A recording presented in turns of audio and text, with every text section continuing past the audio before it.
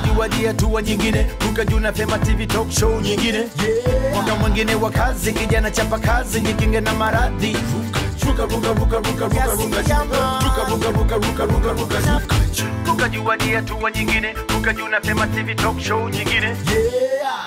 Mtazamaji, huu ni msimu mpya kabisa wa Ruka Juu na Fema TV Talk Show. Tumekuja kivingine kabisa. Tunakizungumza kilimo. Ni shindano hili ambalo linawahusisha vijana 6 wakulima wajasiriamali ambao wanatoka katika wilaya 6 za mikoa mitatu ya Tanzania. Tutakutana nao katika pilika zao mbalimbali za kilimo shambani, lakini vile vile wakikukuruka na majaribio mbalimbali ambayo tutawapa katika shindano hili. Katika safari yetu hii ya wiki 13 utaweza kuona, tutatembea, tutajifunza na pia tutaweza kuona fursa mbalimbali ambazo kilimo kinaweza kutufungulia iwapo tutabadilisha mitazamo. Ni nani basi kati ya vijana hao 6 ambaye ataweza kunyakua hilo donge nono la milioni 5? Si rahisi kutabiri, lakini wewe mtazamaji pamoja na hao majaji ambao leo tutawaona mtaamua. Pengine unajiuliza, tuliwapataje hawa vijana 6 wakulima wajasiriamali? Hawashiriki tulitembea katika mikoa yao, tukawaona wakulima vijana hawa wajasiriamali zaidi ya 60. Lakini kwa kutumia vigezo mbalimbali ambavyo tulikuwa navyo, tukawachagua hao 6 ambao utawaona. Na vigezo vyenyewe ndio hivi hapa. Tulikuwa tunawatafuta vijana wasichana au wavulana wa Tanzania wenye umri wa miaka 18 hadi 30 ambao wana elimu isiyozidi sekondari na wana shamba lenye ukubwa kati ya robo ekari hadi ekari 5.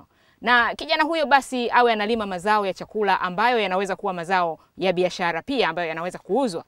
Na kijana huyo awe na nia ya dhati ya kukuza biashara yake ya kilimo, tunazungumzia ule ukuaji. Alafu awe na kitu ambacho vijana wenzake wengine wa Kitanzania wanaweza kujifunza kutoka kwake. Lakini kwa sababu tunafanya television, basi tunafanya mambo ya runinga, awe ni kijana mchangamfu ambaye anaweza kuleta msisimko kwenye runinga.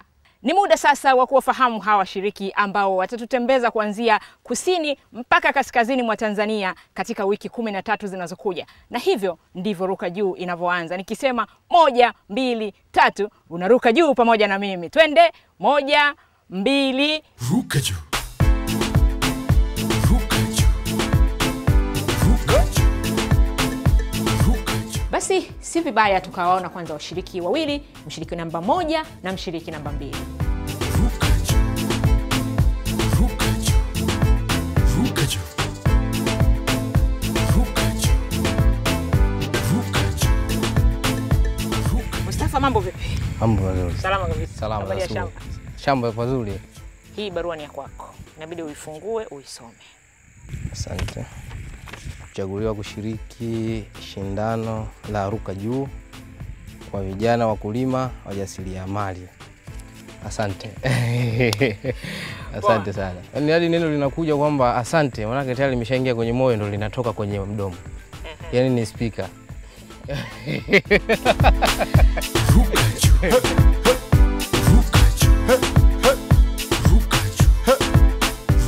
Kwenye elimu nimesoma na darasa la 7, yani elimu ya msingi. Tangu nianze shule, hadi namaliza. Hata Morogoro sipafahamu. Uko hapa? Hapa tu. Sasa nikapata hamasa ile na mimi niende mjini. Sasa nishike jembe haiwezekani. Mimi na mimi nimepanda gari nimekwenda mjini. Kufika mjini kule nimefikia Tandale. Mwaka 2000. Kwa sababu shule tumeweza mwezi wa 10. Mwaka 2000 niko kule. Process za kule nimejishughulisha kwenye biashara samaki. Lakini malengo yani siyapate vile kwa sababu ninavyotaka mimi. Yani maana yake biashara haiende vile inavyohitajika. Nikabadilisha. Nikaingia kwenye biashara ya karanga. Nanunua karanga Tandale na kaanga naweka katika vifuko. Nafunga, nauza. Nikafikia nayo bado haiko, yani haiendani na maisha ya mjini. Maisha mjini yako juu. Sasa inatakiwa kipato tunachokizidi maisha. Kipande na chenye. Sasa kipato tunachokipata ni kidogo zaidi. Nikajitoa hapo nikajishughulisha tena kwenye biashara ya kuuza vipipipi, sigara, nini, yani vitu vidogo karibu ya shuleni pale. Nayo ikawa bado haileti maana. Nikabadilisha. Nikanunua viazi na miogo huwa na kaanga shuleni pale Tandale. Bado na haileti maana. Kwenye mwaka 2003 nikaamua subiri nirudi kwanza kijijini. Kapoze kwanza. Nikapanda gari nikarudi. Kufika huku nikapiga mahesabu ya kule jinsi hali ilivyo na huku. Nikaamua sasa nijikite sasa kwenye kilimo. Baada ya kulima kwenye maeneo haya ambayo niliyapata ambayo nimelisi. Awamu ya kwanza kwenye shamba la umwagiliaji nilivuna gunia 25. Bahati nzuri bei ikawa nzuri kiasi kwamba pale nimeuza, nikaja nikatangaziwa eneo la kuuzwa, nimenunua. Ukanunua. Kwa hela ile ulipata? Kwa hela ambayo niliyovuna. Ambao nimeuza zao, nimenunua eneo. Kwa hiyo ulirudi kutoka kule mjini ukurudi na kitu kule? Yaani kule nimerudi na nauli. Yaani maana hata zawadi hakuna. Yaani kawaida mtu kijijini mtu akitoka mjini anajua kaja na mkato, wewe uko na mkato umetoka mjini. Wewe ukarudi na nauli tu. Na nauli. Sasa kilimo kikaniingia kwenye damu. Unajua kitu kama kina manufaa alafu kikikuingia kwenye damu unakuwa yani unashamla nao sana. Sasa hii kama na robo bado haitoshi. Nikajaribu kufuga kuku. Baadaye ukaja ugonjwa mmoja unaitwa ni udonde, ukawa kuku wale wote wakawa wamekufa. Nikarudi kwenye mboga kimerostisha kwamba tunasubiri ni msimu wa mvua. Kumbe inatakiwa umwagilie. Kama mfano wa sasa hivi kiangazi huwa kidogo na tija zaidi. Kwa hiyo tunasubiri msimu bado, kwa hiyo bado siku katika siku ya zaidi kwenye hili. Na kuna ugonjwa ambao unaitwa kwenye mboga ule combat. Kwa kidogo umerostisha, ndio maana huaga nalimaga kwa muda huo. Tutategemea mvua. Ugonjwa unaitwa combat. Combat. Kama hizo wanazovaa na jeshi. Combat. Yaani mfano wake uko kama combat hilo ndio maana tukaita combat. Sio wataalamu zaidi, sisi tumelisi tu combat kwa sababu unakakama. Sawa kabisa. Hiyo ndio shughuli. Familia? Na mama na wadogo na mtoto mmoja na mke na bibi. Kwa hiyo familia wananiangalia mimi. Nakutegemea. Na wewe unategemea nini? Na mimi nategemea kilimo. Sawa kabisa. Kilimo chako kimekunufaisha nini mpaka sasa? Nimelima, nimevuna, nimenunua eneo hiyo robo, nimelima, nimevuna, nimenunua heka moja ambayo ilikuwa huko mbugani. Na mengineyo huko kale kusema nimelisi. Nimenunua baiskeli, nimenunua kiwanja ambako hivi sasa naishi. Kwa manufaa ambayo nimepata na kujikimu yote nategemea kilimo. Ukivuna mpunga unapata kiasi gani? Yaani kuna maloba yale. Kuna roba ile ya kukaba kama ya mwizi au? Ukisema roba mjini wanakaba ile. Kwa sasa ni mazoea yetu sio roba hiyo. Yaani kuna mavasafleti yale kwa Kiswahili labda vasafleti yale makubwa. Unapata 25. Eneo hichi nijikitenga kwa ajili ya kulima mahindi mchanganyiko pamoja na mbazi.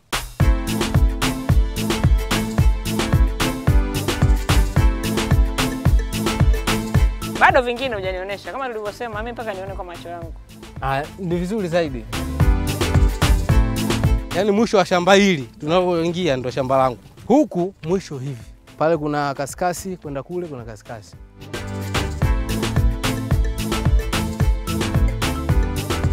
Sasa bwana, kuna bahasha nyingine hapa. Ukisoma na hii, utapata maelekezo yako. Ruka Juu. Mwaka wako umefika kijana wa kufanikisha mipango yote ya maana.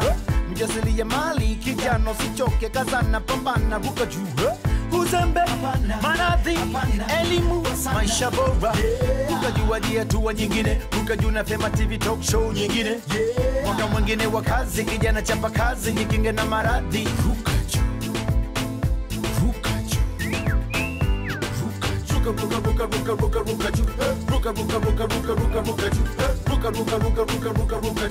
Ruka tu pamoja kwenda nyingine. Ruka Juu.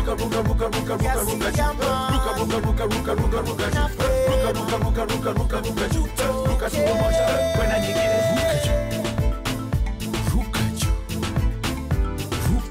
Ruka Juu hadi hatua nyingine. Ruka Juu na Fema TV Show nyingine. Yako ya kwanza ni hii hapa. Kwa nini umechagua miundombinu duni? Miundombinu na maana yake ina maana mingi. Miundombinu ya shamba, mifereji, matuta, sawa, hata barabara. Hususan kwenye mifereji hayako katika staili yake. Hii kadi ya pili ni ukame. Hususan kama mwaka leo tumepata hasara sana kwenye kilimo cha kutegemea hali ya hewa. Ni wakulima wengi tu wanalima, ila sasa ukame umekithiri. Kwa hiyo changamoto hii ni kwa wakulima kwa sababu tuko wengi. Kadi ya tatu ni ukosefu wa umeme usioaminika. Zaidi kwenye matumizi tu ya nyumbani. Na baada ya kuliona hili, niliona changamoto tunahitaji kwenye matumizi ya nyumbani. Sasa na malengo ya kupata nyumba bora na nahitaji kuweka umeme. Ruka Juu hadi hatua nyingine, Ruka Juu na Fema TV Talk Show nyingine. Yeah. Ruka Juu. Ruka Juu. Ruka Juu. Ruka Juu. Ruka Juu. Ruka Juu. Ruka Juu. Ruka Juu. Ruka Juu. Na mzazi mmoja tu ambaye ni mama. Mwanzo nilikuwa sijabahatika kupata elimu ya sekondari, lakini baada ya hapo nikaishughulisha na hii shughuli yangu ya kilimo na nini na ufugaji kidogo mdogo hivyo. Baadaye nikaenda kutafuta elimu ya sekondari. Kwa hiyo na kiwango cha form 4. Kilimo chako kikoje? Unalima nini na nini? Mimi nalima mseto. Hapo unapoona napanda alizeti, mbaazi, mahindi na changanya yote. Unachanganya alizeti, mahindi? Alizeti, yani hapo unavyoona hapo. Unaona kuna mabua fulani. Mabua ya mahindi. Kuna mabua. Alafu pale unaona kuna alizeti hapo. Miti ya alizeti hapo. Kwa hiyo kulikuwa changanya humo. Sehemu nyingine huku pande huu nilikuwa nimepanda mahindi na maharage. Kwa hiyo pale ngambo ya pili ya barabara pale panda alizeti, ile inatoka tamu, ile huwezi kuchanganya. Alizeti tofauti na hii hapa. Tofauti na hii aina nyingine ambayo inatoka tamu. Ile ina miiba, ile unapanda peke yake. Kuna imani imeenea kwamba vijana wa Tanzania hawapendi kulima, hawapendi kilimo, wanakikimbia. Wewe ni kijana, unalima. Kwa nini uko tofauti na wengine? Hiyo ipo. Hiyo inatokana na kwamba sasa mara nyingi jiografia ya Tanzania yetu unajua tena. Sehemu nyingi ni kwa kutegemea kilimo. Na watu wanaona kilimo ni ngumu kwa sababu wakati mwingine unategemea mvua. Sasa inapokwama matarajio yako yanapotea. Kwa hiyo ndio maana vijana wengi wanakata tamaa kwamba wanaona kilimo ndio ni shughuli moja wapo yani wanaona kama utumwa hivi. Kwa sababu mimi kwa kweli kwa sababu nimefaidika nacho. Kwa hiyo mimi ninavyolima yani naona kilimo hakuna jinsi. Siku zote za maisha yangu lazima nijishughulishe na hii kilimo. Kwa sababu kwanza nimefaidika nacho. Kutokana na ile hali ya utegemezi nimeachana na ile hali ya utegemezi. Pili, nimebahatika kusoma elimu ya sekondari kwa kupitia kilimo. Pamoja na kwamba bado sijafikia ile hatua ambayo nilikuwa nahitaji, lakini nategemea siku ya siku kwa kupitia hii kilimo Utafika. Na hii ardhi unayolima ina ukubwa gani? Mimi kwangu mama amenipa eka 5. Amekupa eka 5. Sisi wakulima tuko wawili. Na kwa desturi ya kabila letu mtoto wa kike huwa arithishi ardhi. Jamani. Amali yoyote. Kwa nini bwana? Hii ni desturi tu. Sasa unajua tena mambo ya mila. Yeye alipata wapi? Hii alipewa na kakake. Kakake alikuwa anampenda sana. Akanipa eka 5. Kwamba utatumia maisha yako kwa sababu naona yanakusaidia. Na unajiendeleza. Kwa sababu yeye hajaweka mkono katika hizo eka 5. Katika hizo eka 5 kutuweka mkono. Alafu pili kwenye elimu ambayo nimeenda kutafuta ya sekondari ya kuweka mkono. Mimi mwenyewe nilijitegemea. Baada hapo nina ng'ombe dume. Haya mashamba na elima kwa kutumia dume. Ni refu kidogo. Kwa hiyo kwa kilimo cha mkono haiwezekani. Nalima kwa kutumia dume. Wanaita maksai. Maksai. Kwa hiyo nimenunua jembe la kulimia ile la kukota ng'ombe ambaye inaitwa plow. Nikanunua na mkokoteni. Kwa kutumia hii shamba. Yaani kama unavyoona sasa kwamba mama naye ameona juhudi zangu kutokana na hii shamba. Wewe unasema hujatengeneza familia bado. Lakini ukitengeneza familia ukapata mtoto wa kike. Una eka zako 5 hapa. Unaweza kumgaia? Naweza nikamgawia kwa sababu mimi umesema ni mila yenu. Sawa. Watoto wa kike hawagawiwi. Nitakujibu. Kwamba mimi nimeona mtoto wa kike ni sawa na wa kiume. Tofauti na jamii ilivyokuwa inavyoamini hapo mwanzo. Ruka Juu. Ile ni shamba la kartamu ambayo ni aina nyingine ya alizeti. Tofauti na ile ya kawaida ambayo ni ya maua. Hii ndio aina nyingine ya alizeti. Ni lina ukubwa gani ile? Yaani kama robo eka hivi. Hii mnavunaje hii? Hii kama unavyoona hivi bado hazijakomaa. Hizo hazijakomaa. Ndio zimejifunga hivi. Ikija kukomaa inaachia hivi. Alafu inaanza kutoa kama maua kama manani hivi ya pamba. Unaona hii ndio mbegu yake hivi. Na ina mafuta hii debe moja tu inatoa lita 5 na mafuta. Alafu mnauza wapi sasa? Hii naikamua natumia mafuta sasa kama ni kuuza ndio unauza mafuta.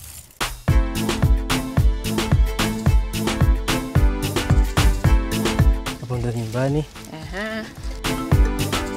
Naam. Jioni nataka mazoezi kidogo na shuka huko. Kwa sababu unaona uwanja uko pale, goli la juu hapo na kuna goli la pili hapo. Mimi jioni naingia dimbani huko. Wewe. Kwa ndo hapo nilipoanzia, na kipindi kingine nilipokuwa shuleni huko nikawakilisha mkoa wa Manyara kama beki East Africa Cup vijana under 20.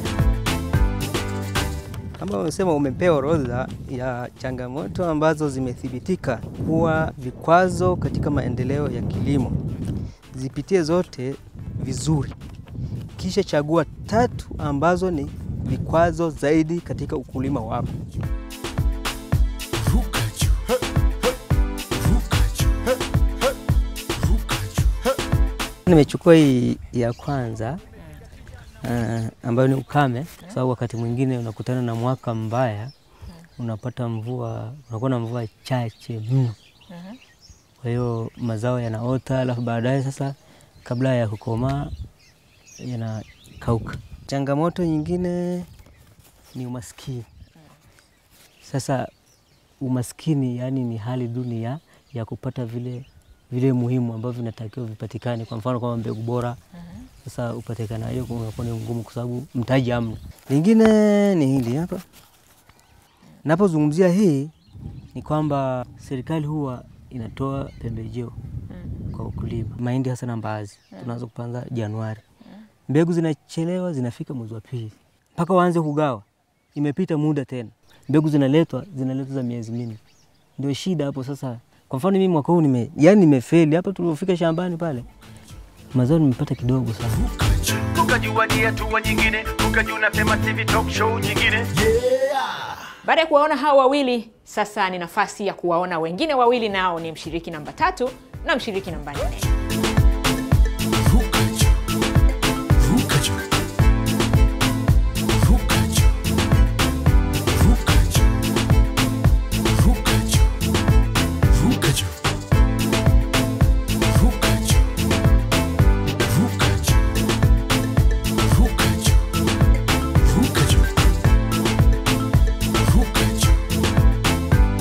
Ruka Juu. Ruka Juu. Nimezaliwa kijiji cha Majengo na nikulia hapa Majengo na nimesomea shule ya msingi Majengo.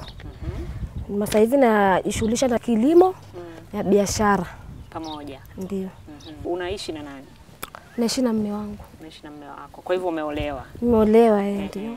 Nimeolewa na watoto 3. Umeolewa na una watoto 3. Shambani tunashirikiana kwa sababu kule shambani kuna wakati mwingine panahitajika labda baadhi ya vitu ambavyo vinakufanyia labda pembejeo, labda kama mbegu, mbolea au madawa nini. Wakati mwingine naenda nachukua mimi. Wakati nimekukuta kwenye mgahawa. Ndio. Na huu mgahawa ni matokeo ya kulima au ni vipi? Pia ni matokeo ya kulima. Nilipata mtaji nikaamua kufungua na biashara yangu. Nikabidi nipate mtaji kwenye shamba nilipovuna, nikachukua mtaji kidogo nikaingiza kwenye biashara. Ikabidi nikafungue mgahawa ili niendelee kupata mahitaji madogo kutimizia watoto wangu. Mpaka unapovuna utakuwa kwanza utaweza kukopa kwa mtu hela kuyania kuchukua hela labda mkataba, labda kuchukua hela kwa gunia mpunga. Utakuwa ile hela ambayo unapata mgahawani unatumia tu mboga nini. Kwa hiyo tuseme ule mgahawa sasa hivi unalisha shamba au shamba linalisha mgahawa? Shambani tunasubiri baba mwezi wa kwanza mpaka 6 unavuna. Lakini kama unataka kwenye biashara, ukiwa kwenye biashara pia, ile hela kwenye biashara utapeleka labda shambani kidogo na huko utakuta nyumbani kidogo. Ukivuna ule mazao mwezi wa 6 ile kipindi cha mwezi wa 6 ukivuna, utakuta huna madeni mengi kwa mtu. Maana ule kipindi unakuta unataka kungolea. Sasa ingine labda huna hela. Utabidi ukakope hela labda gunia 30,000 sasa hivi au 40,000. Unachukua ile gunia mpunga. Ambaye ukija ukivuna utakompa yule mtu gunia la mpunga, gunia lake la mpunga. Unakuta kwanza mtu unakupa baba 30,000, unakuja kumpa mtu gunia kwa shilingi 60,000 au 70. Kwa hiyo vinasaidiana. Sawa. Umekuwa ukilima tangu lini? Muda ule wakati pili mangu alikuwa hai, shamba lilikuwa limeshikwa na mtu. Amemkodisha mtu akanalima ile shamba mpaka alipofariki. Kwa hiyo tukakabidhiwa shamba letu. Ndio nikaanza mimi kulimia pale 2010 na 11 na yeye 12 ndio nikagea mdogo wangu. Kwa hiyo shamba lilikuwa la mama yako? La mama, eka moja. Eka moja. Kwa hivyo alipofariki akakurithisha wewe. Lote eka moja. Lote eka moja. Kwa hiyo kumpa mdogo wako ni uamuzi wako mwenyewe? Ni uamuzi wangu. Tunalima sana ni kipindi cha masika tunalima mpunga. Kipindi cha kiangazi unapanda maharage na mahindi. Toka umeanza kulima, umefaidikaje na kilimo? Nimefaidika, nimeweza kumsomesha mdogo wangu ambaye yuko sekondari sasa hivi. Tena na nyumba kidogo mbadilika sasa hivi, sio kipindi cha nyuma kati silimi. Ununua kitanda, je kanunua makochi. Na kuendelea kuwasomesha dogo zangu. Umesema wadogo zako sio mmoja, kumbe ni wengi. Yuko mmoja ambaye sasa hivi ndo mmoja alikuwa yuko sekondari. Leo dogo zangu jumla tuko 4. Wewe ndo mkubwa. Mimi ndo mkubwa wao. Wa kiume kwa 3. Kwa hiyo mmoja yuko sekondari, mmoja ndo mwaka huu kamaliza la 7 mwaka huu. Ruka juu moja kwenda nyingine. Hii ndo shule yangu nimesoma. Nilianza la kwanza mpaka la 7. Kamaliza sasa sijabahatika kufaulu. Sawa. Watoto wangu ndo wanasomea papa. Watoto wako wanasoma hapa wote? Wote. Sawa. Ruka juu moja kwenda nyingine. Mto mkubwa ndo hapa, mto mwanzo kutokea kule juu kuja hivi. Unapita. Ndo maji haya tunaitumia mashambani. Yaani unafunga maji yabaki kwenye mto kabisa hivi. Kwa hiyo unanyosha ule mfereji moja kwa moja, hapo unakuja shambani kwako ndio unaelekeza mpaka shambani. Ufikiri kupanua? Hela naweza kununua kingine nikaendeleza kwa kubwa. Kabla hujaanza kulima ulikuwa unafanya nini? Hamna, nilikuwepo tu nipo. Ulikuwepo upo tu? Nyumbani tu. Kitu gani kikakusukuma sasa ukasema ngoja na mimi nilime? Naangalia jinsi maisha yalivyokuwepo magumu. Maisha? Yalivyokuwepo magumu. Ukaona? Kama ni bora nijishughulishe na kilimo. Na kilimo.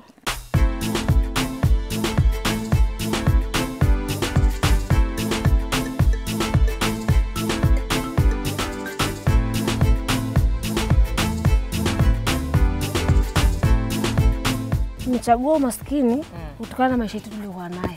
Inakuaje? Yaani bado sijakidhi mahitaji ya kuwa kabisa ya kilimo kabisa kwa ajili bado niko chini. Haya, kingine ulichochagua ni mfumuko wa bei. Hebu na yenyewe unifafanulie kidogo hiyo. Mfumuko wa bei, unaweza kalivuna maharage, au kaja kuvuna mpunga kutokana na bei labda. Unaweza kutoba kuvuna gunia shilingi 50,000 kwa kaka na mara kwa shangazi na imeshuka bei iko chini. Na uta gharama naye miezi imekuwa haitoshi mahitaji tena kulima kipindi kingine. Sawa sawa. Ya tatu leo ichagua miundombinu duni imeandikwa hapa. Kama hivi sasa hivi ukitema jipe kama unapoa zamu, subirie. Maji yanakuaje kwenye miundombinu? Maji ni kwa sasa hivi kwa machache ya zamu tu kila mtu amelima. Kwa hiyo kifika kiangazi maji yanakuwa hafifu kidogo. Ruka juu moja kwenda nyingine.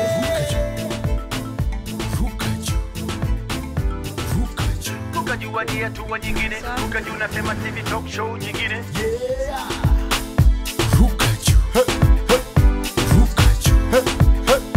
Ruka juu. Nilikuwa najifunza ufundi, bahati nzuri au mbaya tuseme nikadanganyika, nikapata ujauzito. Kwa hiyo ile fani yangu tena niko siendelea nayo. Kaudi nyumbani hapa nikaendelea tu, nikalelea mimba yangu ile, nikajifungua mtoto wa kike. Basi nikawa tunajishughulisha na masuala ya kilimo. Matukio yake nikapata tena mwanamume mwingine akanipa ujauzito. Naye akaondoka moja kwa moja. Kwa hiyo nipo tu hapa nyumbani. Shughuli zako hakuna shughuli nyingine unafanya? Hata huwezi kujaribu kidogo kushona? Kushona kuunda viraka naweza, ila kukata kushona ndo siwezi. Kukata bado hujaweza. Kwa hiyo unaunda viraka. Wewe ndo mwanao? Mwanangu kwanza huyo. Wewe ndo mwanao wa kwanza. Dada ujambo? Naitwa nani wewe? Naitwa Bahati. Ruka juu. Naona kuna shule hapa, sio ndo shule ulosoma. Shule nilosoma hiyo. Hapo ukikaa nyumbani unaiona? Utakutoroka hapa uwezi kutoroka. Sasa unatoroka shule ile bana. Mama yuko wapi? Mama yuko ndani. Sisi tunaweza tukamuita kidogo tumuone. Shikamoo. Na Bahati. Salama tu. Na huyu ndio mjukuu? Huyu njoo basi. Mtoto wake wa pili. Anaitwa nani huyu? Nadia. Anaitwa Nadia.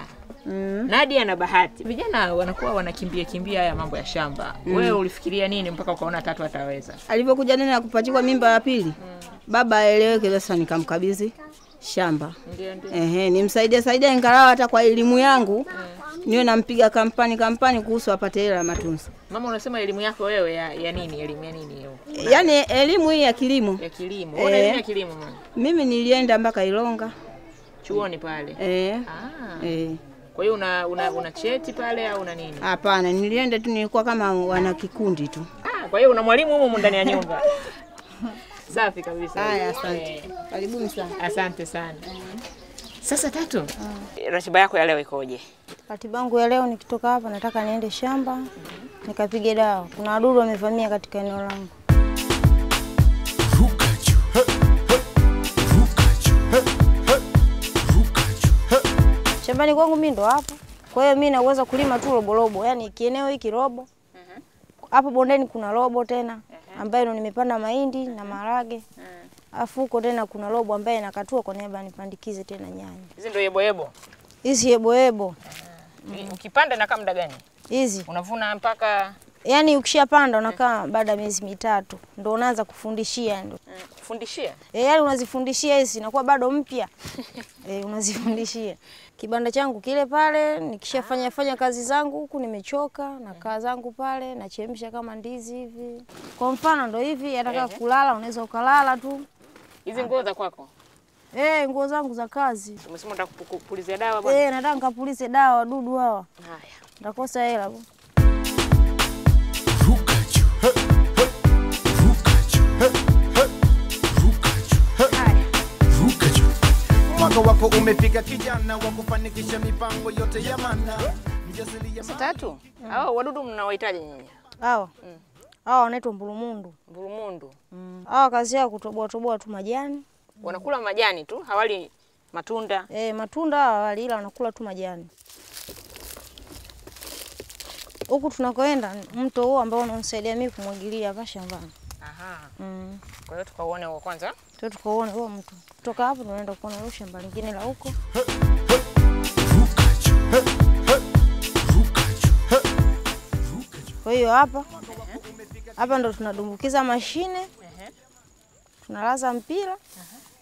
Tunaenda tunamwagia. Ni mwaka wangapi umesema unalima sasa? Huu mwaka wa pili. Mwaka wa pili. Tangu umeanza kulima. Tangu nianze kulima. Kitu kigumu sana, changamoto yako kubwa sana katika kilimo ni nini? Ningekuwa na mashine, mbona kazi zangu zingine zingekuwa zishaenda haraka. Zishaenda chap chap. Na hata huku ningekuwa nishapandikiza. Kwa hiyo bwana hapa ndo shamba. Safi kabisa. Unajitahidi. Hii ndo robo yangu ile ya 3 ndio. Ya 3. Naona na mama yuko shamba. Na mama kaja kunisaidia, kuna sehemu yangu ilibaki kidogo. Unamlipa? Huyu kumlipa tutalipana tu kwenye mavuno hapo, endapo tutakapokuwa tunavuna. Wewe mjanja sana. Basi tutalipana hapo. Mama pole. Nimeshapoa mama. Ruka Juu. Ruka Juu. Ruka Juu. Ruka Juu. Nimechagua ukame. Mfano kama bondeni hivi, nashindwa kulima kutokana na maji ya mto. Kwa hiyo mpaka nitumie mashine. Ungekuwa huna mto jirani hapo ungefanyaje? Kwa kweli ningetafuta tu shamba ambalo lilikuwa lipo karibu ya mto, ndio ningeweza kulima. Ili nimechagua kwa sababu nalima sawa, lakini kipato ninachokipata hakiwezi kukidhi mahitaji yangu. Ukosefu wa ajira. Ukosefu wa ajira unaathirije kilimo chako? Maana hata ningekuwa na ajira yangu, ningekuwa nachukua tu hela na kodi mashine naingiza shamba. Ruka Juu hadi hatua nyingine. Ruka Juu na Fema TV Show nyingine. Sasa ningependa uwafahamu mshiriki namba 5 na mshiriki namba 6. Ruka Juu. Ruka Juu. Ruka Juu. Ruka Juu. Ruka Juu. Ruka Juu. Ujumbe wako huu. Najisikia vizuri. Uko tayari kwa hii kazi? Ndio. Safi kabisa. Ruka Juu. Ruka Juu. Ruka Juu. Ruka Juu. Mwaka 2007 ndipo nilipohitimu elimu yangu ya msingi. Sawa. Baadaye niliweza kujiunga na shule ya sekondari Mambo. Hapa Sumbawanga. Hapa Sumbawanga huko Urumi. Mwaka 2008 hiyo. Nilipohamia hapa nikasoma kidato cha kwanza mpaka cha 4. Nilipohitimu sikuweza kuchaguliwa sehemu yoyote ile kwa sababu nilipata fomu mbaya ya 29. Unalima nini wewe? Mimi nalima mahindi. Una shamba lako mwenyewe? Ndio. La ukubwa gani? Eka 2. Safi kabisa. Ndio. Naona uko na nani hao uko nao hapa? Baba. Huyu hapa? Mtoto wa dada yangu. Mtoto wa dada yako. Ndiyo. Na huyu huku? Mdogo wangu. Na huyu mdogo wako. Ndiyo. Hapa ni wapi hapa tulipokaa? Hapa ni bustanini. Hapa ni bustanini. Ni bustani yako hii? Ni ya familia ila mimi nina ploti moja tu ile pale. Sasa ningependa unitembeze kidogo ili niweze kuona na hizo ploti zako zingine. Ruka Juu. Katika kipindi ambacho umekuwa ukilima, umefaidikaje na kilimo? kilimo nimefaidika kwa sababu kuna matumizi mengine siwezi nikamwambia baba yangu ambayo wewe unayafahamu. Mimi kwangu ndo hapa. Kwako ni hapa. Na hapa. Hebu kwanza ngoja kwanza nifafanulie. Unaposema kwangu una maana gani? Aka ndo kaploti kangu ambapo alishanigawia. Nani alikugawia? Pa kuongelea. Baba na mama. Baba na mama walikugawia hapa. Ndiyo. Kwa hiyo hiki ni cha kwako mpaka ufe? Hapana, yani ni kwa muda. Kwa muda. Unapotafuta cha kwangu. Aha. Unapokuwa haupo shambani unajishughulisha na nini? Waga najishughulisha na maandazi. Taonja leo? Ila waga napika kama asubuhi napeleka sekondari. Siku ambayo usipo shambani. Ukiwa umepumzika nyumbani. Ndiyo. Hauko shamba, haupiki mandazi, unapumzika na nini wewe? Nakuwa nimelala tu lakini nipo macho, pengine nasoma vitabu. Ndiyo. Vitabu vya namna gani unapenda kusoma? Kama vile Femina na vya shuleni. Unasoma vitabu vya Femina wewe? Ndiyo. Unapata wapi? Wage wanafunzi wanaleta, si wadogo zangu wanasoma sekondari. Wakigawiwa na wenyewe wanaleta. Sasa kijana kama wewe wanasema kilimo kwa vijana kama sisi si kitu cha maana sana. Kuna wengine wanasema hivyo. Wewe unasemaje? Mimi naweza nikasema hivi, kilimo ni kitu cha maana. Kwa sababu tangia niko hadi nifike hapa nishakuta baba na mama wanalima. Na kuna maswali mengine waga namuuliza mama, nasema mama, hivi kwa nini wewe una hela alafu tena unaendelea kulima? Kama ni mimi ningeacha. Anasema hivi, kama yani hujishughulishi na kilimo hata kama una kazi. Ni kazi bure kwa sababu unakuta labda unataka kujenga nyumba, mshahara hautoshi. Paka hapo unakuwa unanunua chakula, unawanunulia watoto mavazi, alafu pengine na nyumba unakuta ni ya kupanga. Unaweza ukakuta yani hauendelei kama vile kujenga nyumba kufanyeje. Na mimi mwenyewe nilishaona kwa sababu sisi nyumbani mama analima, baba analima na nyumba tulizojenga ni nyingi sana. Kutokana na kilimo kwa sababu mama huwa hanunui chakula wala hafanyi nini. Kilimo ndo mkombozi. Sawa. Nataka twende tukaone na huko kwingine kwa sababu huko bado hujanionyesha. Shamba lako lingine lile liko wapi umesema? Lipo kijijini. Kijijini kabisa. Kwa hiyo kule lazima tutembee tena kidogo kimwendo. Tunatembea hivyo kama sisi. Leo ngoja mimi nikupe lifti. Ruka Juu hatua nyingine, Ruka Juu na Fema TV Show nyingine. Kwa hiyo una mpango wa kulima mpaka lini? Mimi nina mpango wa kulima mpaka mwisho wa maisha yangu. Acha bwana. Ndiyo, kwa sababu nilishaona faida za kilimo. Hili ndo shamba ambalo nilikuambia kwamba liko hapa. Eka 2. Kwa hiyo unasema umepanda mifuko 7 ya mahindi. Kwa hiyo umepanda na mbolea? Sijapandia mbolea. Kwa nini? Uwezo. Labda nitakuzia mbolea ndio. Kwa hiyo ungekuwa na uwezo wa kununua mbolea ungenunua? Ningenunua. Sawa. Basi vema, ningependa kuona nyumbani. Umefika kijana wa kufanikisha mipango yote ya maana. Mjasiriamali kijana usichoke, kazana, pambana, Ruka Juu. Uzembe, maradhi, elimu, maisha bora. Ruka Juu hatua. Hapa ndo nyumbani bwana. Hapa ndo nyumbani. Ndio, si unaona geti hilo la kishikaji. La kishikaji? Huyu ndo mdogo wangu Mage. Huyu mdogo wako ngapi sasa? Huyu ni wa 8. Huyu ni wa 8. Kwa hiyo kuna mwingine wa 9. Ndio. Huyu je? Huyu ni rafiki yake. Mtoto wa mwalimu hapa. Huku A kule B. Sawa. Haya, basi mimi nadhani nimefurahi sana kwa kunionyesha maeneo yako. Sasa nikijikagua hapa na barua yako nyingine. Ndio. Nashukuru. Isome kwanza afu ndo utajua kama unashukuru au vipi. Umepewa orodha ya changamoto ambazo zimedhibitika kuwa vikwazo katika maendeleo ya kilimo. Zipitie zote vizuri, kisha chagua 3 ambazo ni vikwazo zaidi katika ukulima wako. Kisha umweleze mtangazaji wa Ruka Juu ni kwa nini hizo 3 ni zaidi ya nyingine. Ruka Juu. Ruka Juu. Ruka Juu. Ruka Juu. Ruka Juu. Yesu umezichagua hizi 3. Nataka uniambie moja kwa nini umezichagua, zinaathiri vipi kilimo chako? Sisi huku kwetu naweza nikasema hivi, hatuna vyoo kwa ujumla. Hamna vyoo? Ndio. kwa sababu unaweza ukakuta labda umeenda kumtafuta mtu aje akusaidie labda kazi shambani, unakuta labda anaumwa kwa sababu ya mazingira machafu. Ya pili, si ambao tupo tabaka la chini, unakuta hatufahamiani na viongozi, wanakutoza rushwa. Wanasema mpaka ulete kiasi fulani alafu ndo ufanyeje, usafirishe mzigo wako. Pengine unakuta 2000, pengine 2500, wakati yule ambaye wanafahamiana naye ataongea naye tu, mwanangu soda hii hapa, anampa soda, anaondoka. Sawa sawa. Twende nyingine ya tatu. Unakuta mwanamke mwingine ameachiwa katoto kadogo sana. Ukienda kumwambia mama, naomba ukanisaidia, anasema bwana, mimi huyu mtoto ni mdogo sana, siwezi nikambeba hapi shambani. Unaanza kufanya kazi peke yako. Kwa sababu hakuna msaada. Ruka Juu. Ruka Juu. Ruka Juu. Ruka Juu. Ruka Juu. Ruka Juu. Ruka Juu. Ruka Juu. Ili tabasamu ninaloliona ni lako la kawaida au limetokana na kusoma hiyo barua hapo? Hapana, ni mshtuko tu kama. Umepata mshtuko? Ndio. Ruka Juu. Ruka Juu. Ruka Juu. Ruka Juu. Ruka Juu. Ruka Juu. Nimesomea shule ya msingi Runyala. Kipindi hicho hakukuwa mashule huko, kipindi cha nyuma.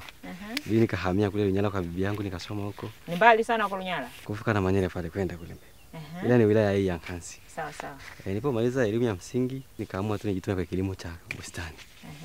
Ndio. Unakaa hapa Kakoma au unakaa wapi wewe? Yaani nilikuwa nakaa hapa Kakoma lakini nishahama kwa matatizo nikahamia na Manyere. Kwa matatizo? Ndio. Ni matatizo gani? Nilivamiwa nikiwa shambani hapa na majambazi. Bwana Ndio. Ongera changamoto yani. Asante sana. Shamba unalolima wewe ni la ukubwa gani? Nagawa robo 3 nalima nyanya. Mengine haya mashamba nagawa mahindi na maharage. Ili shamba wewe ulilipataje? Ili shamba ni la ulisi. Babu yangu ndo alishikia ili shamba kununua. Kipindi cha zamani alishikia, alipofariki kukaa hakuna mjukuu akuja kukaa hapa. Mimi kifamilia ndo nikateuliwa nikaletwa hapa shambani. Ulipataje mtaji wa kwanza kulima hapa? Mtaji wa kwanza kulima hapa nililetewa na shangazi yangu hela za kumnunulia mahindi. Akaniambia kama ukimaliza kununua mahindi nakupa 200,000 uanze bustani. Kani nimemnunulia mzigo huo, akanipa 200,000, nikaanza kulima miche kama 500 ya nyanya. Basi ni jaribu hivyo ndio nikapata mtaji nikaanza kulima nyanya. Na mke, watoto? Nimeshaoa. Mna watoto wangapi? Watoto 4. Mimi wadogo zangu wale walikuja ninakosomea shule kwa bibi. Unaishi nao wadogo zako? Wangapi? 3. Na wewe ndio unawatunza? Nawatunza. Wanafanya shughuli gani wao? Wao wanasaidia tu shughuli za kilimo hiki. Kupiga dawa walishajua, kumwagilia, kila kitu walishajua. Na tuseme wewe tangu umeanza kulima, umefaidikaje na kilimo chako? Kwa kweli hiki kilimo kimenisaidia sana. Nishanunua makisai wenye thamani ya milioni 1, nikanunua ota pampu ya kumwagilia thamani ya 900,000 hivi. Nishafungua account benki sasa hizi nikiuza naweka benki. Yaani vile hata chakula sasa hizi sinunui, nachukua vya humu shambani natumia tu. Mimi nataka unitembeze kwenye shamba lako. Nataka nione mambo tofauti ambayo unayafanya shambani. Sawa kabisa. Itabidi kwanza nikuonyeshe mpira ninaotumia kumwagilia. Ila mashine yenyewe ipo kijijini. Huo mpira ndio unatumika kwa ajili ya kumwagilia kiangazi huu. Na maji unakuwa unatoa wapi? Bwawa hili hapa. Hili bwawa nilichimba. Kwa hiyo kuna chemchemu hapa chini? Zipo. Mchimba mwenyewe hili? Mwenyewe yani kwa nguvu zangu kabisa. Kwa mkono wako? Kabisa. Safi. Ila lipo lingine ambalo niliweka vibarua wakanichimbia. Bwawa lingine? Liko jirani kumbe na lenyewe? Hili hapa. Ila ni kubwa kidogo. Ni kubwa kidogo? Bwawa lenyewe ndio hili hapa. Hili kweli kubwa, nimekubali. Hili nilichimba kwa thamani kama 600,000 hivi. Ukaweka vibarua wakachimba? Vibarua. Aise? Na hicho kibanda hapo? Hiki kibanda ndo tukivuna mazao yetu tunarundika humo. Kupumzika? Kupumzika tunapumzika na kupika tunapika hapo. Ugali wa mchana tunakula hapa. Sasa hizi kuna ugali hapa au kuna mihogo? Hapa kuna unga tu tumekuja nao na mafuta ya kupikia. Ukubwa wa shamba lako ukoje? Uko wapi? Mipaka yako, nataka kuona mipaka. Hizo ekaina za mahindi zimeishia pale. Unapoona kama hapo? Hapo kwenye kichuguu? Shamba la nyanya ndio lile pale tulioliacha kabla tujaanza kuangalia mabwawa. Unaweza kuvuna nyanya kiasi gani? Kila msimu dishi 100, debe yani 100. Ni miezi 3 tu. Miezi 3? Unavuna. Debe 100. Debe 100. Unanipeleka wapi baada ya hapa? Hapa. Hata tunaweza kupeleka kwa shamba kingine nako kaandaa ka nyanya. Na tumatembele hivi tulipo. Hiyo kwa ajili ya kula mwenyewe nini? Mwenyewe na tu viazi hivi. Unaweza kuchimba na kimoja hivi ukakiona. Haya, ni wapi? Ni huku. Ni njia hiyo kwa. Tupite huku. Ruka Juu. Unapenda sana nyanya wewe. Kila mahali nyanya tu. Nyanya tu. Kwa hiyo tu miche yetu ndo nimepanda. Kwa hiyo nitaanza kung'oa tena, napanda sehemu nyingine. Sawa kabisa. Kwa hiyo kote huku matembele ya kizamani. Yote haya matembele. Haya huku ndo ya kisasa. Sawa kabisa. Na viazi vinaelekea kukomaa.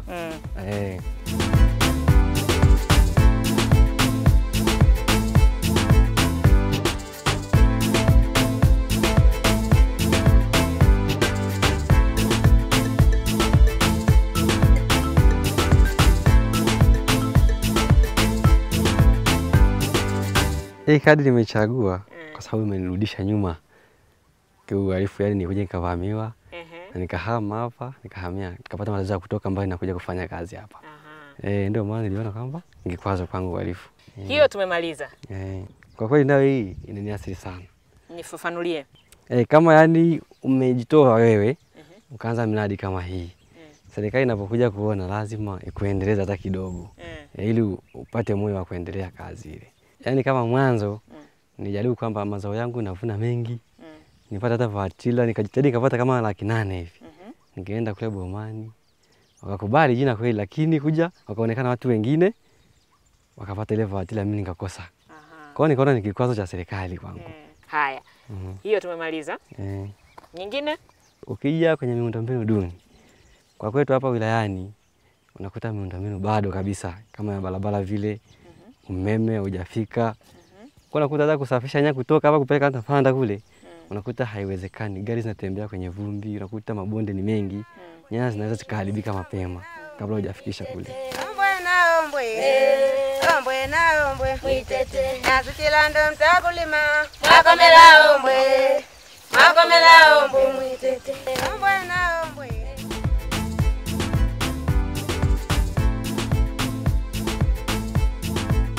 Sasa tuwatambulishe majaji wangu wa kudumu rasmi.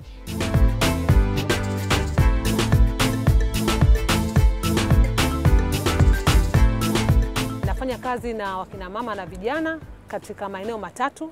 La kwanza kabisa kuwainua kiuchumi ili wapate haki zao za kiuchumi, haki zao pia za kijamii, lakini vile vile katika swala zima la ushiriki wao katika maamuzi. Hicho ndio kitu kikubwa sana kwa sababu Ruka Juu kipindi hiki na Ruka Juu na wakulima vijana, ndio maana niko hapa ili kuchangia uzoefu wetu huko vijijini tunapofanya kazi na vijana. Na mimi mwenyewe nikiwa kama mjasiriamali, mimi mwenyewe nalima. Mimi ni mkulima kwa sababu wazazi wangu wamekuwa wakulima. Kwa hiyo nikaanza ujasiriamali nikiwa mdogo kwa kuuza maembe matamu sana. Nilikuwa nayapanga pale nyumbani na mengine tunapeleka sokoni. Kwa hiyo hapo nikawa nimeanza na kilimo. Nilipokuwa olevo nikawa nimechaguliwa kwa mwenyekiti wa mradi wa ng'ombe wa maziwa, na pia vile vile nikajikuta na kwenda SUA, chuo kikuu cha Sokoine cha kilimo, kufanya kazi kama meneja wa biashara. Na washukuru sana kwa kweli kwa kuweza kunichagua kuwa judge katika kipindi cha Ruka Juu. Hii ni kwa sababu nitoe mchango wangu kwa vijana ambao inawezekana wamekuwa hawajui umuhimu wa kilimo. Kwa hiyo tukiwahamasisha, tukawapa miwani ya kuweza kuona vizuri, wakaona umuhimu wa wao kushiriki katika miradi ya kilimo. Tumekuwa tunalima kawaida, lakini namna gani unaweza ukalima kiasi kwamba ni ukapata faida ya kile kilimo? Kwanza kipindi chenyewe kinakuja na ujumbe. Ujumbe mkubwa ni kwamba ajira kwa vijana ipo. Tuache kutembea na karatasi tunaomba maofisini. Nchi hii imebarikiwa ardhi, kwa hiyo ajira ipo. Kilimo kikiwa makini kabisa kinaweza kikakutoa wewe kijana. Sasa na sisi katika kuelimisha hao vijana watakapokuwa wanaelimisha, sisi kazi yetu kubwa itakuwa ni umakini katika kuwahukumu, kutoa zile max. Tutakuwa watu makini sana, tutafanya kazi hiyo kwa kutumia haki, kutumia uhalisia, na kila mmoja atapata kile ambacho anastahili kukipata. Hilo ndio tunalohakikishia. Wanasema utajiri wa kweli hupatikana katika ardhi. Hiki ni kitu ambacho watu wengi wamekuwa hakielewi. Ndio maana kilimo kimewekwa kidogo pembezoni. Lakini leo nataka kuhakikishia vijana, na katika mpambano huu vijana wataona kweli kwamba kilimo ni cool, kilimo kiko smart na kilimo kiko fun. Kuna watu wengi sana ambao wametajirika kutokana na kilimo. Haraka tu pale wakati nikiwa SUA, kuna vijana fulani ambao walimaliza degree zao pale. Walivyomaliza wakasema hatutaki kuajiliwa. Wakaenda Kilosa, wakachukua maeneo kule. wakaanza kulima matikiti maji, leo hii wako mbali sana. Kwanza kabisa mimi naona sasa hivi kuna fursa kubwa, kwa sababu dunia imeshakuwa kijiji. Kwa hiyo hizi taarifa na teknohama kwao ni fursa.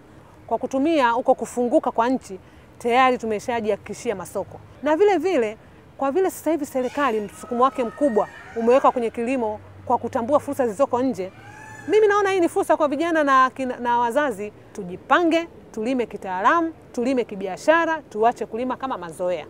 Washiriki watakapokuja, tutaangalia kazi zao, tutaangalia namna ambavyo wanafanya, na kwa misingi hiyo tutatoa maamuzi kwa kweli ambayo hayana upendeleo. Kwa sababu kitu cha msingi ni kupenda vijana wa Kitanzania wapate mtu ambaye watamwangalia pale kwamba alianzia wapi, amefanyaje, amefika wapi.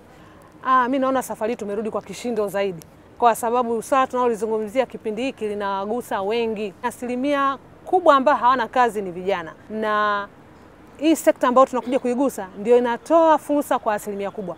Kwa hiyo hilo ni jipya na kubwa kwenu kwamba tunakuja na suluhisho. Lakini kikubwa zaidi, sisi kama majaji tumejiandaa kuchokoza, kuelimisha, kuhukumu, lakini nataka kuhakikishia bado tutakuwa na haki na tutajali uhalisia. Najisikia raha sana na nahamasika sana, na kwa kweli naona mchango wa pekee ambao nimeupata kuongea na Watanzania wenzangu, kuwaambia kuhusu masuala ya kilimo ambao ni masuala nyeti sana. Kwa hiyo kwa misingi ni kwamba naamini kabisa katika hiki kipindi mwisho wa siku vijana watahamasika, na wengi zaidi watakimbia kuchukua mashamba, na wengi zaidi wataendesha kilimo cha kisasa ambacho kinaendeshwa na nguvu ya soko.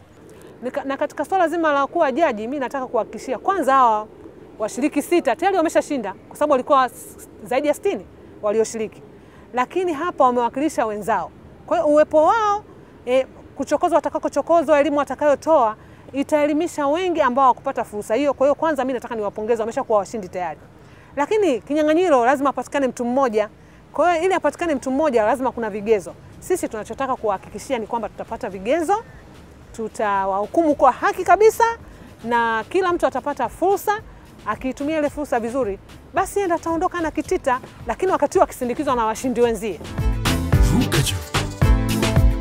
Mwanaishi alinisihi sana wiki iliyopita nimwambie kama yumo kwenye hii ngwe au hayumo, na napenda kumhakikishia kwamba yumo, kwa sababu nataka uone hicho ambacho anakifanya. Ruka Juu. Ruka Juu.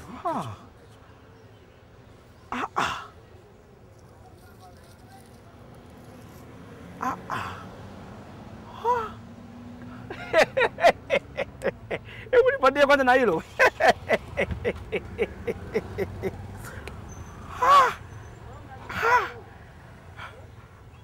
Kaka we mbaya. Yaani mazao yanavutia hatari. We mbaya kweli kweli. Hivi haya mazao unalima mwenyewe na kuyauza au au basi ngoja we ngoja.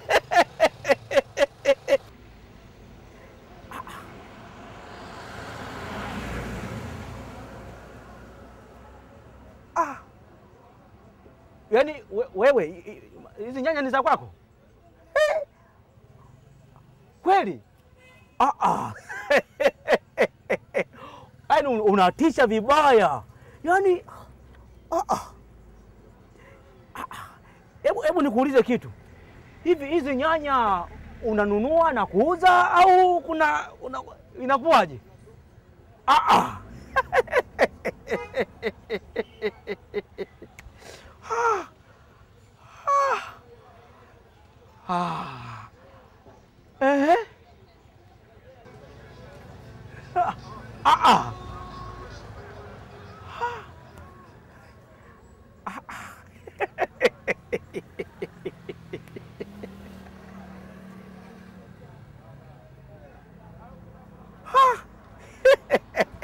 Kaka, hebu nikuulize kitu.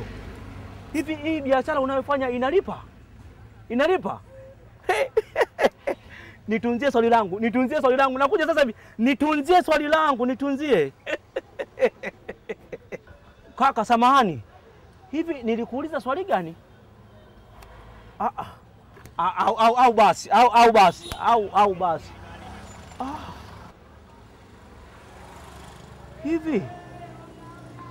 hivi haya niliyoyaona ni kweli au kichwa changu hakiko sawa sawa? Au hiki kichwa ni dijitali au analojia?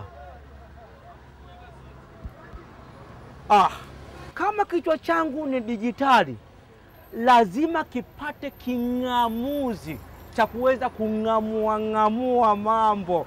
Nikisha ng'amua mambo, na lazima watu ni wang'amue. Ruka Juu hatua nyingine, Ruka Juu na Fema TV Talk Show nyingine.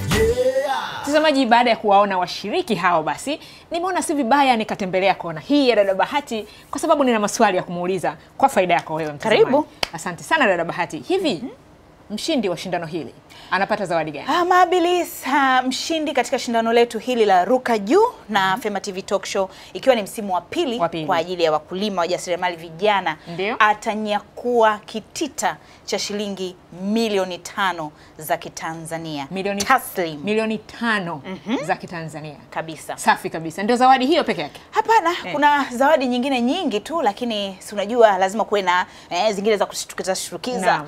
Kwa hiyo kwa sasa tujue kwamba mshindi atapata milioni 5 taslim. Lakini dada Bahati, ninavyofahamu mimi ni kwamba hawa washiriki 6, pamoja na kwamba mshindi ni mmoja, lakini hawa nao ni washindi vile vile. Nadhani unatambua kwamba kiputepute cha kuweza kuwapata hao 6 ambao pia tunasema wote ni washindi kilikuwa si cha kitoto. Walikuwa zaidi ya watu wakulima 60. Lakini 6 hao wameweza kuingia katika hii finali. Sawa sawa. Nafahamu pia dada Bahati kwamba kutakuwa na upigaji kura wa watazamaji. Yaani watazamaji wanawapigia washiriki. Utaratibu wake ukoje huu? Utaratibu ni ule ule Amabilis, kama ambavyo ilivyokuwa msimu uliopita, lakini hivi sasa ni 50% kwa watazamaji na 50% kwa majaji. Kwa hiyo mtazamaji una nafasi kubwa sana ya kuweza kumfanya mshiriki ambaye unampenda aweze kushinda. Na utaratibu basi ni ule ule, unaenda kwenye simu yako, unaandika neno Ruka, unaacha nafasi, alafu unaandika namba ya ushiriki ya mshiriki ambaye unamtaka. Kama ni 1, 2, 3, 4, 5, 6, alafu unatuma kwenda namba 15665. Nafahamu kwamba pia utakuwa na swali la wiki, au sio dada Bahati? Swali la wiki lipo na zawadi za washindi wa 3 kila wiki zipo. Zawadi gani hayo? Zawadi kama unavyoiona, kuna taa nzuri kabisa kutoka Sunnyman Tanzania, taa ambayo inatumia nishati ya jua. Pia tuna t-shirt, unaona rangi tofauti nzuri za Ruka Juu. Bila shaka pia kuna mfuko mzuri sana ambao utaweza kuweka bidhaa zako. Tuna madaftari ambayo yana nembo nzuri ya Ruka Juu. Lakini naona pia kuna majarida ambayo kila mara tunatoa majarida yetu. Majarida ya Fema, si mchezo, lukuki. Kwa hiyo washindi watakuwa wanajipatia bila shaka zawadi za kumwaga. Zipo hapa kauki zawadi. Naam. Dada Bahati, kuna lipi lingine ambalo ungependa kuongeza labda kama lipo? La kuongeza sina, lakini zaidi ni kwamba kama nilivyokuambia kwamba tuna swali la kila wiki na swali letu la wiki hii linakwenda kama ifuatavyo. Bila shaka umeshashika kalamu na karatasi pale. Swali letu ni kwamba ni kwa vipi vijana wanaweza kufaidika kwa kujihusisha na kilimo? Swali linasema ni kwa vipi vijana wanaweza kufaidika kwa kujihusisha na kilimo? Utaratibu wa kujibu ni ule ule, unaenda kwenye simu yako pale kwenye sehemu ya message, unaandika neno Ruka, unaacha nafasi, alafu moja kwa moja unaanza kuandika jibu lako na sisi litatufikia. Na kumbuka tu kwamba jibu lako uandike maneno mafupi, machache, kwa sababu ukiandika mengi basi utatozwa mara 2 na sisi tusingependa. Kwa hiyo andika kwa ufupi ili tuweze kujua jibu lako kwa ukamilifu kabisa. Dada Bahati, pengine si vibaya ukazungumzia swala la malipo haya. Unapotuma message mtu atachajiwa vipi? Gharama Amabilis ya kutuma message ni ya kawaida kwa mitandao yote. Kama ambavyo unamtumia rafiki yako kumsalimia na nini, ndivyo hivyo gharama yake ya message ambayo utatutumia sisi kwenye 15665. Asante sana. Baada ya kumaliza na dada Bahati hapa, bado kuna mambo mengine ambayo natakiwa kuyafanya. Naondoka kama ifuatavyo. Dada Bahati, asante sana kwa kunikaribisha. Ruka Juu hatua nyingine, Ruka Juu na Fema TV Talk Show nyingine. Naam, washiriki wote 6 tayari umewaona kama hivyo, na majaji 2 wa kudumu nao umewaona, na meza yao ya kazi ndio hii hapa, iko tayari na wasubiri yale mambo yetu yatakuwa yanafanyika hapa, ikiwasubiri kwa ajili ya ile kazi ngumu ambayo unaifahamu, namba max ngapi yote itakuwa hapa. Na Bwana Ishi si umemwona pale, naye nimemtambulisha. Dada Bahati naye ameshapakia mazawadi yake. Ina maana ile safari yetu ya wiki 13 ambayo tulianza wiki iliyopita inazidi kukolea. Wiki ijayo basi utawaona washiriki wakifanya jaribio lao la kwanza kati ya majaribio 10 ambayo tumewaandalia katika msimu huu. Basi hiyo ni sababu moja tu ya kukufanya wewe usikose Ruka Juu hata wiki moja. Na ndio maana nakualika basi wiki ijayo tuwe pamoja. Nikuonyeshe kidogo wiki ijayo itakuwa kama hivyo. Kwa wilaya Monduli tunalima ni zao la chakula na ni zao la biashara. Ni dabodila. Inaitwa dabodila. Yaani kwa upande wa biashara inaingia na upande wa chakula. Huyu kijana katoka, kwa hiyo ni hamasa kwa wenzake ambao bado wanazunguka na karatasi huko maofisini wanatafuta ajira. Yebo chungu. Sio yebo za kuvaa. Za kula hivi. Mimi nimempa 8. Umempa 8. Hebu tufahamishe kwa nini umempa 8. Ujisukume. Uwe na kile kitu tunasema binasaba. Mimi na shamba na wewe.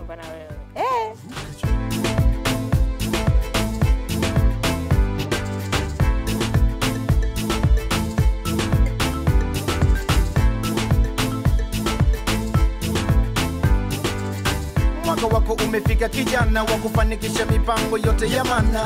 Mjasiriamali kijana, usichoke, kazana, pambana, ruka juu. Uzembe, maradhi, elimu, maisha bora. Ruka juu hadi hatua nyingine. Ruka juu na Fema TV Show nyingine. Mwaka mwingine wa kazi, kijana chapa kazi, jikinge na maradhi. Ruka ruka ruka ruka ruka ruka ruka ruka ruka ruka ruka ruka ruka ruka ruka ruka ruka ruka ruka